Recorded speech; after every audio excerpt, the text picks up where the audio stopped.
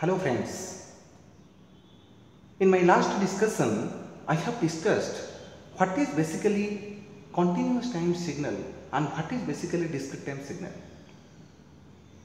Now let me cover another important topic, what do you understand by continuous amplitude signal and what do you understand by discrete amplitude signal. So this is very important because students facing confusion in the discussion of continuous amplitude signal and discrete amplitude signal. Now let me cover first what is basically continuous amplitude signal. Continuous amplitude signal. See this topic? I have already discussed whenever you are dealing with a signal, any signal, that means you can represent the signal mathematically in this manner. X is a function of time. Here t is basically known as the independent variable and x is basically known as dependent variable. That means x depends on t, and whenever you just plot over the abscissa you have to take actually time, and over the ordinate you have to take x. X means x is a function of time. So here this is basically the plane you have made, and over this plane whatever the plot you will draw, that is basically known as signal plot. Now see, this axis is known as the time axis, this axis is known as amplitude axis. X is a function of time, t is a time variable, x is amplitude variable. That means here x represents amplitude, t represents time. So with respect to time, the signal having two classifications, what I have already told, one is continuous time, other is discrete time.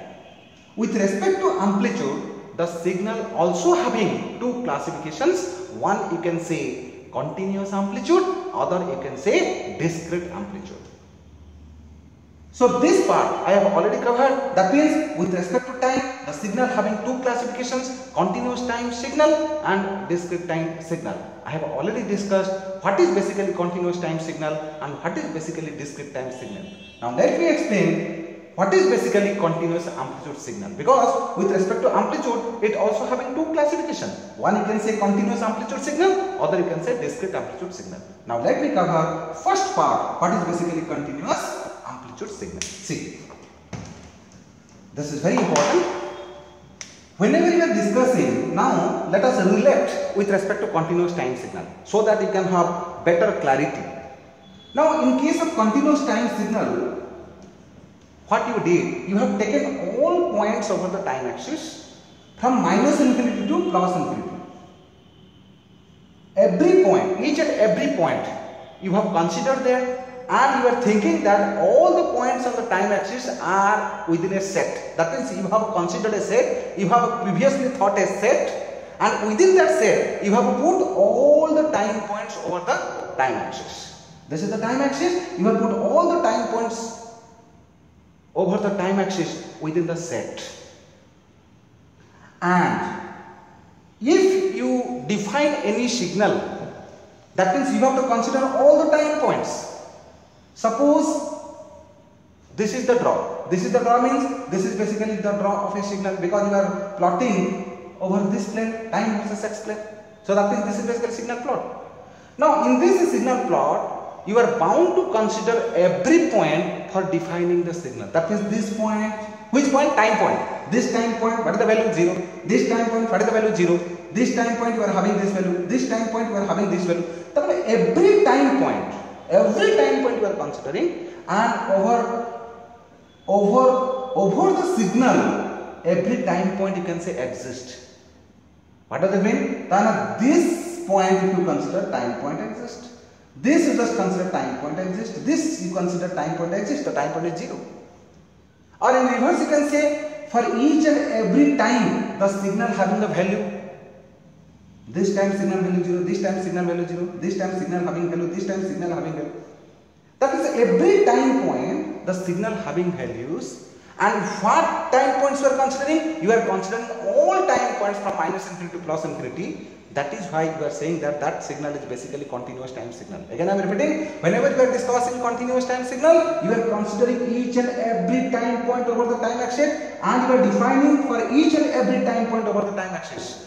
Because you have already taken a set which is known as a predefined set, and within that set you have put all points over the time axis, and you are defining the thing at all points on the time axis. And if at all points on the time axis you are having the signal value, that means you are saying that this signal is basically known as continuous time signal. Now let us discuss actually continuous amplitude signal. Again same thing you just do. This is your time axis, this is your xt. Now this axis is amplitude axis. Now here what you have to do? Again you just imagine a set. What is that set? Within that set you just put all the points on the amplitude axis, not on the time axis. Now every point you just consider over the amplitude axis, and all these points you just put within a set. Now this is suppose a set. Now you just put all the points. Now if in the definition of the signal you are considering all the amplitude points, that means suppose you are having this signal.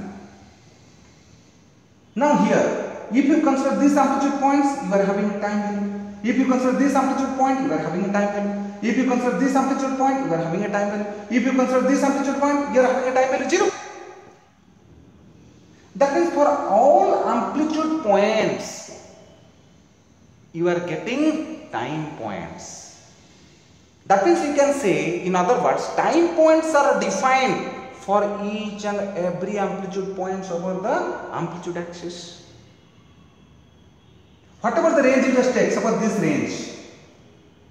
Now within this range, whatever the amplitude points you have, for every amplitude points you will definitely get actual time point.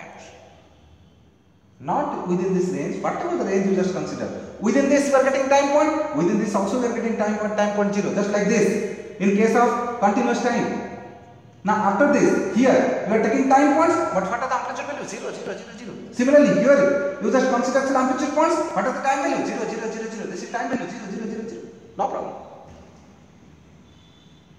Getting my point? It's very simple. That means how is just explain continuous amplitude signal. For explanation of a continuous amplitude signal, what you will do, you just think a set. This set is the set of all amplitude points on the amplitude axis. Then if for all amplitude points over the amplitude axis, you are defining the time points. That means you are saying that time points exist. Every amplitude point there must be a time point on the signal. Then that signal is basically known as continuous amplitude signal. Very simple. So I think there is no confusion. So whenever you are discussing continuous time signal, you just take all the time points within the set, and for all time points you are defining amplitude. Whenever you are considering whenever you are considering continuous amplitude signal, you just take all the amplitude points, and for all amplitude points you just define time. If it is possible, then you can say that this is continuous amplitude signal. If it is not possible, then you can say that this is basically not continuous amplitude signal. Okay, so it is very simple. So what is basically continuous amplitude signal? A signal is said to be continuous in amplitude if for every point over the amplitude axis. Again I am repeating, a signal is said to be continuous amplitude signal if for every point over the amplitude axis time points are defined. That means you are getting time values on the signal. Whatever the signal is drawn, you can get for every amplitude points time values. This point time value this point time value this.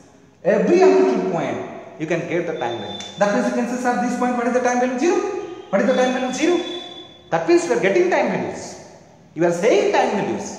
For every amplitude point you are saying time values. So that is why this particular signal is known as continuous amplitude signal.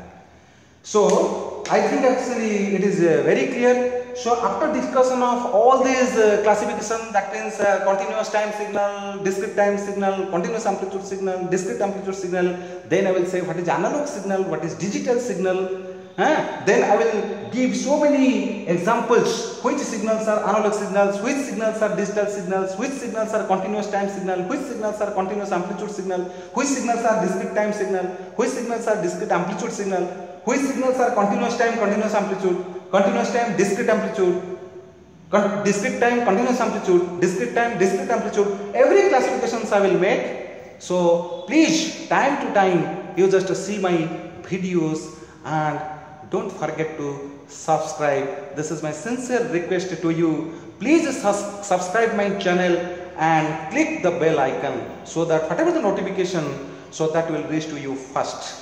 Thank you very much.